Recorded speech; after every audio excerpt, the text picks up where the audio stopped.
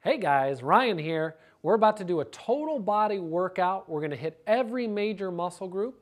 All you need is a few dumbbells. This is for either beginners to strength training or if you have not been strength training consistently recently. So if it's been a couple months and you haven't done any strength training, this is a good place to start. Women, you're going to start with 5, 8, and 10-pound dumbbells, but if you're a beginner, you may not even need those heavier dumbbells. Men, we're going to start with 5, 10, and 15-pound dumbbells, and even some men may not end up needing those heavier dumbbells. We will talk about that as we go through. So, get your dumbbells ready, and we're going to get right to a warm-up. Alrighty, here we go. Let's start warming up. So, we always want to do a good warm-up before a workout. We're just going to start by marching. Only go as high with your knees as you feel comfortable. If this feels okay, if we have no issues, we can kind of get the knees a little bit higher. We always want to warm up before a workout. A lot of people, they're in a hurry, they're rushed, so they think, oh, let me skip the warm up and cool down because my workout is what is important. And while a workout does matter, your warm up and cool down is what's going to keep you feeling good during the workout. It's going to decrease soreness the next day or the days after, and it's going to drastically reduce the likelihood that you'll have an injury. So we always want to warm up with something nice and easy to get you going. So arms out to the side. And we want the arms relatively straight. We don't want to be down here. We don't want to be way up in the air. We want our arms to be coming right out of our shoulders. Relatively straight arms, short, tight circles. We want to warm up the shoulders since the shoulders attach everything to our arms. If this bothers your shoulder, you will want to check out one of my videos that covers shoulder issues. So you'll want to do some corrective exercises and some other warm-ups to help out your shoulder. So from here, nice wide stance, comfortable stance. You're going to reach as low as you can comfortably go and then reach up to the sky. So from here, you may only be able to go to your knees, you might be able to go to your toes, and some of us can go down to the ground, but only go as low as you feel comfortable.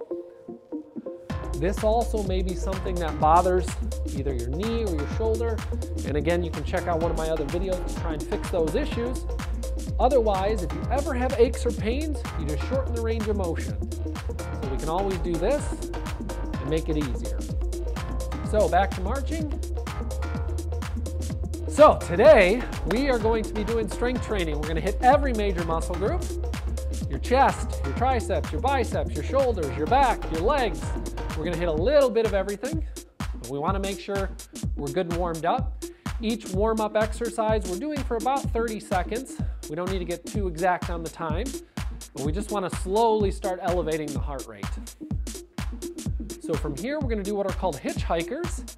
We're bending forward at the hips, slight bend in the knees, and then our arms are flying out to the side. They're called hitchhikers because you guessed it, thumbs up. Thumb is in the air, nice flat back. Some of you may look like this. We need to arch that back, get a super flat back, abs tight, tall posture. Squeezing the shoulder blades down and back. So we don't want to shrug the shoulders into the ears. Get those shoulders down, flat back, keep moving. Good, go and stand up. Back to marching. You guessed it. Now, the very nature of the way this workout is, even after this warm-up, we're going to ease into things. You never know if you have an issue, an underlying injury.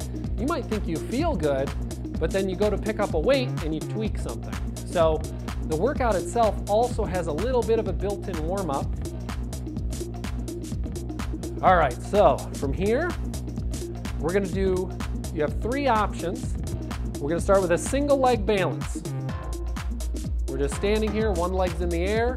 If you have no issues and you feel good, we can start trying to kick.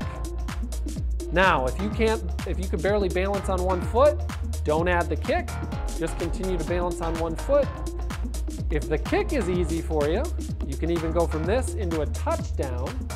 We go as low as you can comfortably go. You can go all the way down to the ground, great, but we need to come all the way back up to a tall posture. All the way down, all the way up. Good, let's switch legs. Same thing, start on one foot, Everyone will be a little bit better on balancing on one foot than the other, but if you feel good, you can add the kick. If you're getting some work just being on one foot, that's fine. And again, for some of us, if you're able to go down a little bit lower, only work to your abilities. Pride gets you injured. It does not get you results. So if you feel aches and pains, you feel uncomfortable, you feel any issues, pushing through will guarantee you an injury at some point. So we don't push through. We modify, we adjust, back to marching. So if you're doing a good warm-up and you're doing a good workout, you should feel good. So people who hate exercise, sadly, they've worked with a professional who has this old school mentality, and they might even be in their 20s, but they have this old school mentality of push through it, come on, you can do it, go hard, you gotta go hard. No, you don't. So any movement you do is gonna burn calories. The more your heart rate goes up, the more calories you're gonna burn. So if your goal is to burn calories or weight loss or help your cardio, you're doing that. There's no reason to pick up a 100-pound weight if you've never exercised and run as hard as you can. That's just unnecessary. Secondly, you're gonna get injured. Thirdly, you're gonna hate it, so you're gonna quit anyway. So you should feel good during your warm-up. You should feel good during your workout. If not, I suggest you look elsewhere for what you're trying to get. So from here, just again to further warm up the movement, opening the arms up. So as you step out, we also open the arms, a little bit of a stretch in the chest. We're almost done with our warm-up. Now a warm-up should be roughly 5 minutes or more. The longer your warm-up, the better you're gonna feel during your workout, the less sore you'll be the day after, and the less likely you will be to get injured. So 5 minutes is an absolute bare minimum. If you do a 4-minute and 59-second workout, you're gonna get injured. If you do 5 minutes, less likely. If you do 8 or 10-minute warm-up, again, you're just gonna be that much better off. Good, done. And you can always keep going. Rewind the video, go through all these warm-ups one more time. If you have equipment, treadmill, elliptical, bike, I have warm-ups for those as well. But let's get to the workout. We're all gonna start with 5-pound dumbbells. I know there's a lot of guys out there saying, I can lift 50 pounds, and maybe you can, but if you haven't been doing it consistently, all that it takes is one little tweaked muscle, and now you have a shoulder injury for the next 3 months that you have to deal with. Go to physical therapy for it. Or push through or fight through. So pride, it does not get results. So let's start with the 5-pound dumbbells. We're gonna start with what are called bent over rows. Tilt forward at the hips, nice flat back, similar to what we did with hitchhikers. And we're rowing the elbows up. We want to squeeze the shoulder blades down, back, and together. A nice smooth movement. So we don't want to be flailing the weights around. Good, done. Go ahead and stand up. Next exercise we're going to do is on the ground. So take your time, make your way to the ground.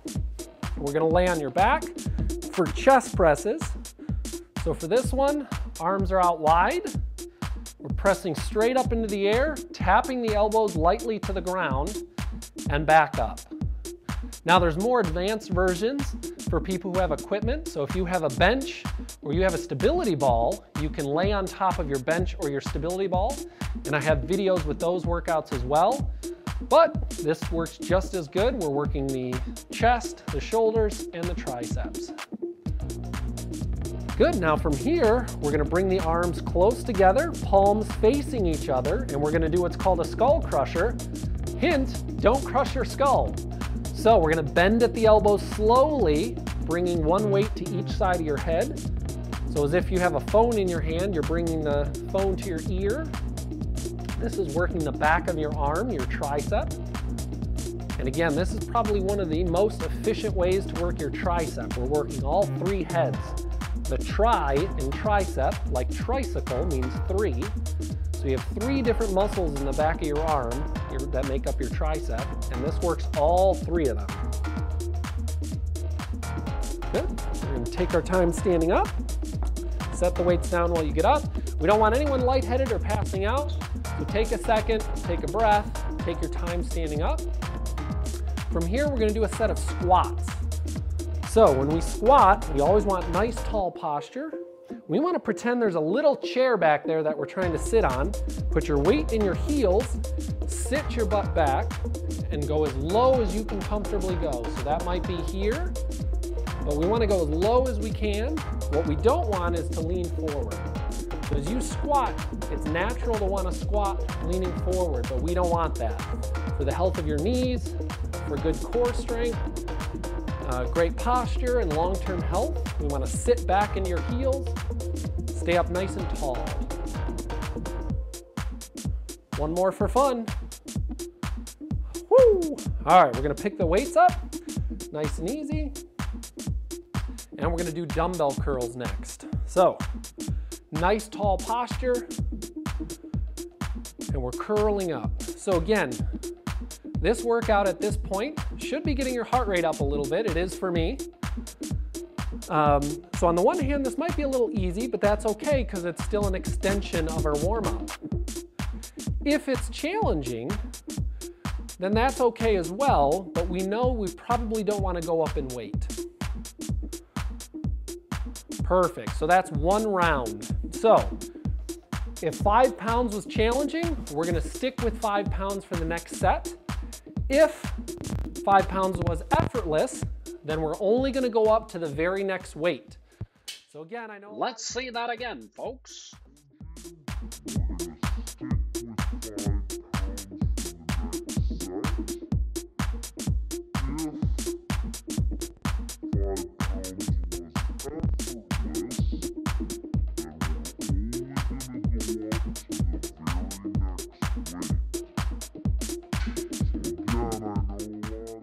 Back to the workout. Yeah, and I know a lot of you are thinking, no, that was super effortless. I'm going right to my heavier weight.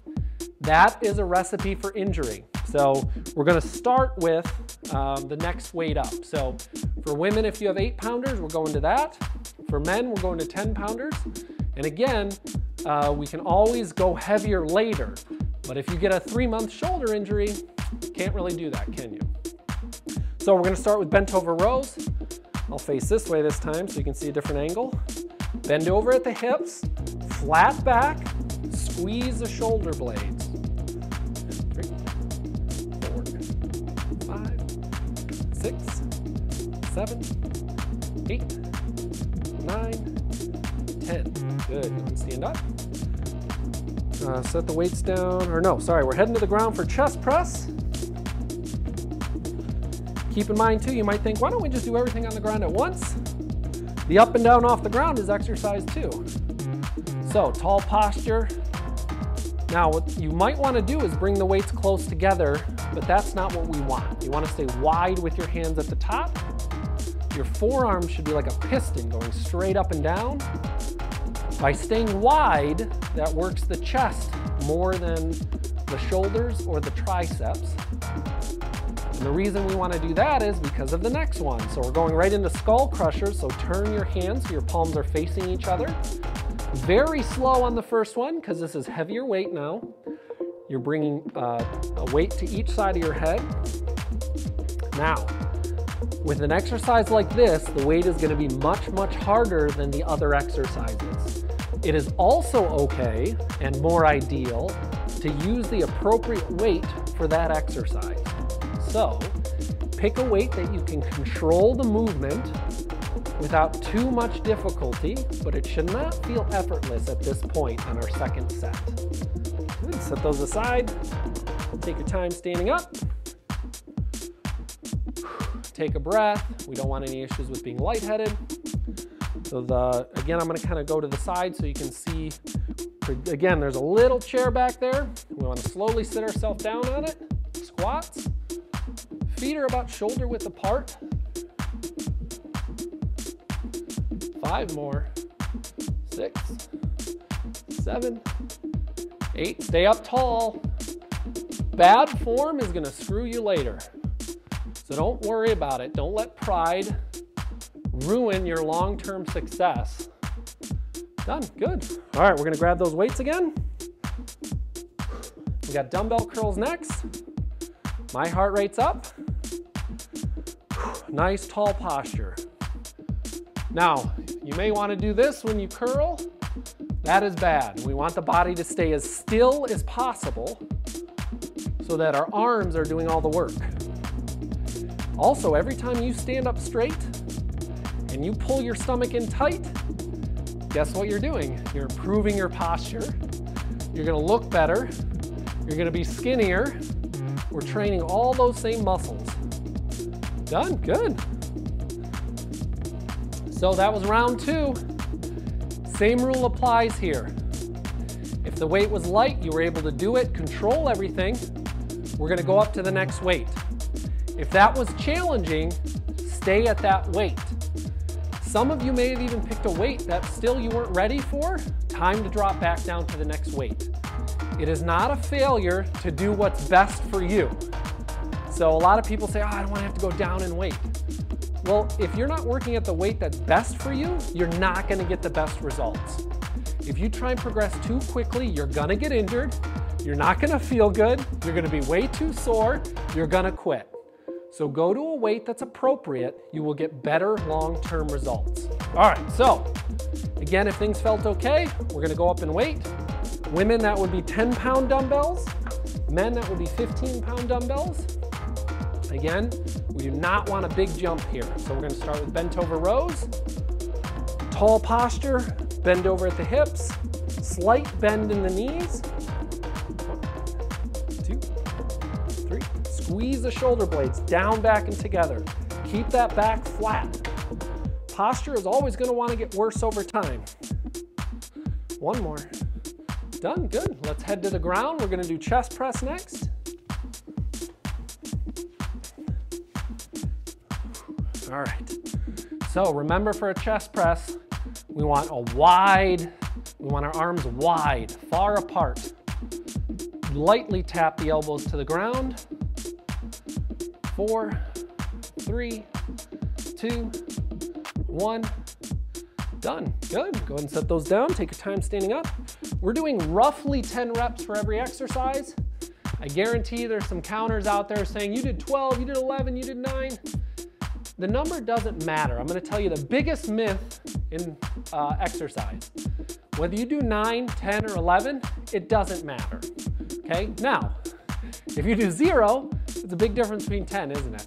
So when people get all caught up in numbers and data, that can be helpful and useful, but a lot of times it just gets in the way. It becomes an excuse. So focus on doing something well, doing it properly. All right, we got our last set of squats here. We're gonna do 10 reps. This has gotta be the best one. Your third set has to be the best.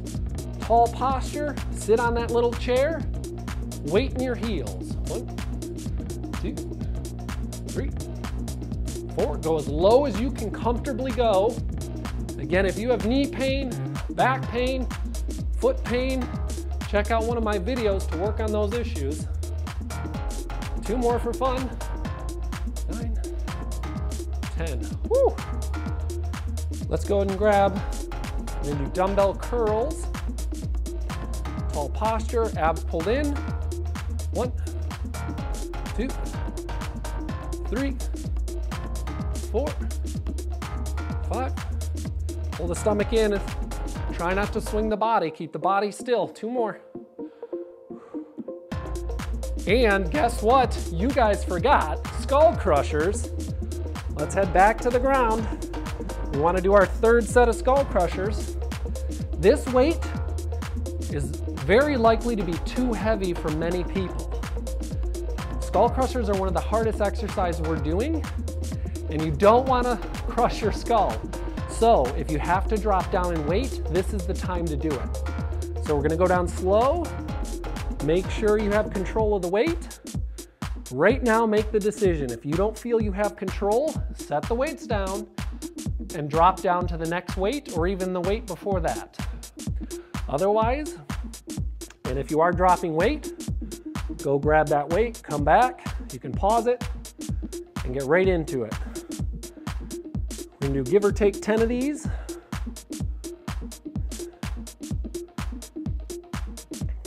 Good. Whew, well done. We did it, kids. We did it. So that was the most efficient strength training routine. We hit the chest, the shoulders, the triceps, the biceps, the legs. Your core is involved, and if you noticed, your heart rate was up. So that was a total body strength training workout. Now, the next time you do this workout, you know which weights you should do. So the next workout is only going to be that much better than this one. Always start with a light weight to warm up and increase the weight over time. But if any of these weights were effortless, we know we need to jump up on weight. If some of the weights were too heavy, we know we need to back off. So pick a weight, make an adjustment. It is good to track or write it down if you can't remember it. Wait 2 days or longer before you do this workout again. You want to give your body a chance to recover. So after every workout should be a cool down. So join me, let's cool down. So we always want to cool down so we can shake things out, pace around a little bit. So after you finish your actual workout, we want to let the heart rate slowly come down. So we're going to do a little bit of these, but you'll notice I'm being a little lazy about it. And that's a good thing for the cool down. We want to give the body an opportunity to recover from the exercise we just did. If you don't, you will be more sore and you'll be likely to have an injury. So many of my clients, they love working out with me because they feel good. And again, you should feel good. That's the point of exercising. And the reason most people quit is they don't feel good. So let's just do some reaches, reach across the body. This should be easy. This is not a workout. From here, we're going to reach down to a foot. Might feel a little bit of a stretch. Just alternating the hand. Again, we're just trying to give the body a chance to slowly come back to a resting state. If we do something too challenging, it just stresses the body more. If we don't do anything, as I said, bad things happen. All right. So we're going to take a big deep breath here and reach for the sky. And as we exhale, we're going to dive to the ground. So big deep breath, reach for the sky. Exhale and dive down. So now we're stretching. The muscles naturally want to tighten up after you exercise. So we want to stretch those muscles back out to a good length. Slowly roll up. Stretching should never be painful, ever. When you see people in pain when they stretch, all you're doing is making your muscles tight. The more in pain you are, the muscles just want to protect themselves, so they tighten up.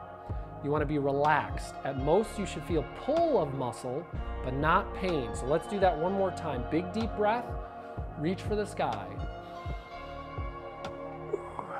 Dive down to the ground, relax, and just let gravity do the work. Settle into a certain depth. Take some deep breaths. Deep breathing causes a mechanical relaxation, so your muscles have to relax. Legs relatively straight, they don't have to be locked out, but we don't want to be doing a squat right now. Go ahead and slowly come up. Good. So, we have a couple stretches for our quads. We're going to start with the most basic stretch for quads. You may feel a lot of stretch here. You may feel a little bit of stretch in your ankles. We're going to make our way to the ground. And we're going to start by trying to sit on our heels. And I have some clients who, this is what they look like. That's as far as they can go. Their quads are so tight. So sit back as far as you comfortably can, tall posture. If you don't feel a stretch here, that probably means you can do the next level of stretch, which I'm going to show in a second here. Before that though, you can lean back into your hands, turn your hands out. Again, just by leaning back, you may feel more of a stretch. If you're still not feeling a stretch, we can now push the hips towards the sky and relax this whole time. Take some deep breaths. Sit back. Good. Now again, as I progress, if you're not able to progress, that's not bad, that's not good, that's just what it is. So you stay in the original stretching position. Let's take our time standing up though. A lot of people have difficulty doing this stretch properly. It's the most common quad stretch, the front of your leg. Most people do not do this correctly. One, drop your pride, grab onto something. Everyone who's like, I don't need to, then they, they're wiggling around and flailing. So just grab onto something. We're pulling the heel to the butt. Now I want you to look at something. I'm gonna let go for just a second. If you look at my knees, they're close together, right? A lot of people do this. They kick the leg out because it's easier, but you're not stretching the quad. So this stretch is only good if you can keep the knee pointing straight to the ground. And from here, if you still don't feel a stretch, you can push your hips forward as you pull your leg back. Good, go and set that down. We'll switch legs if you can. If not, you're catching your breath here for a second until we get to the next stretch that you can join in on. All stretches should be held for about 15 to 30 seconds. Shorter than 15 seconds will have almost no impact. Longer than 30 seconds will have very little additional benefit. Multiple rounds of 30-second stretches are useful, but holding a stretch for 2, 3, 4 minutes, again, unless you're under professional guidance, is really just a waste of your time. It'd be better to do, a half a dozen 30-second stretches. Go ahead and set that leg down. So next we're going to do a chest stretch. You can use a wall, a pole, or your door jamb. We want to put the palm flat on a wall with your thumb pointing towards the ceiling. Your arms should be about shoulder height. And from here, you're turning away from your arm. Now again, you may not be able to go very far. You might still be facing this direction.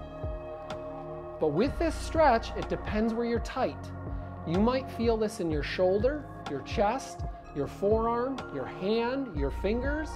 It just depends where you're tight. But relax the shoulders, tall posture, and rotate until you feel pull of the muscle, not pain. Take a big deep breath.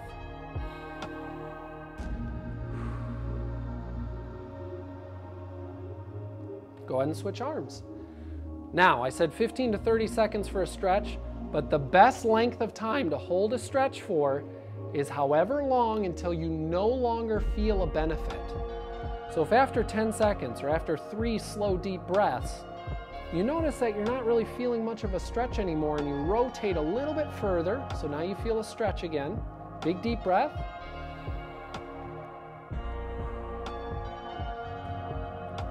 Now at this point I feel just the tiniest relax of muscle, but there's going to be a point where I no longer feel any additional relaxation. At that point you can slowly bring your arm down, and that's a good cool down and stretch routine. Congrats! You're going to be less likely to be sore, and you're going to be less likely to get an injury. So we'll see you next time. That's it. Go away. Bye.